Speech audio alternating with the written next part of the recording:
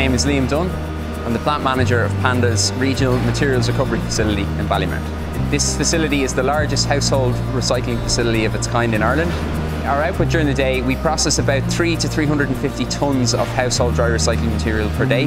This facility services in the region of about 400,000 homes in Dublin and the surrounding area. Most of the material is collected directly from the curbside, so from the householder. It's tipped into the intake shed and runs to our processing facility where we separate it into its constituent parts. So we make several products. We make 2 grades of paper, 1 grade of aluminium, steel and 5 different grades of plastic. We use a mixture of mechanical screening, optical separation and hand picking to separate the material into its constituent parts. So after the material is separated, we generally have to do what we call a quality control or a hand pick, where we use any one of our 100+ operators to hand sort the contamination out of the material that's sorted by the machines.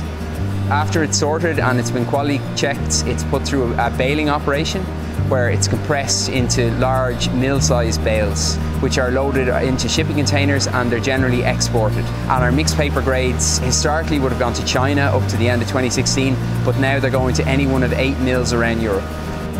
CupPrint produce a cup which is recyclable in the paper pulping process. The CupPrint cup can be recovered in our paper line by our sorting operation. The lining that's used, it can be broken down by the paper mills, so it is a recyclable product.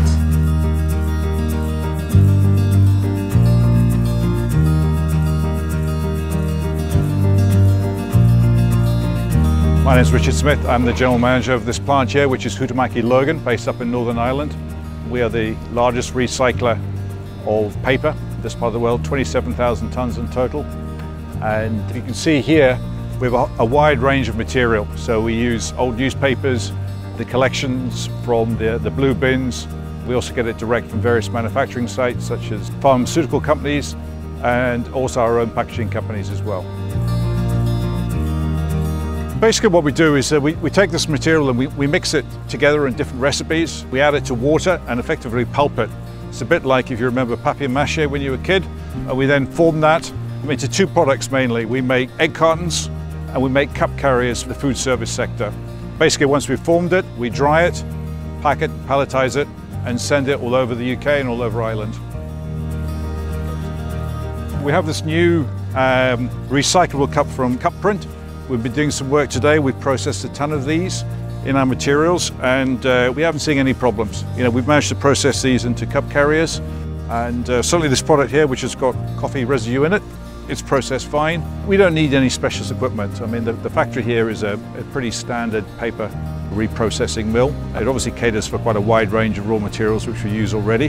The CupPrint cups that we're now working with have got a recyclable lining and our teams are being able to process this into our finished products without a problem. So from a raw material point of view, I don't have any issues.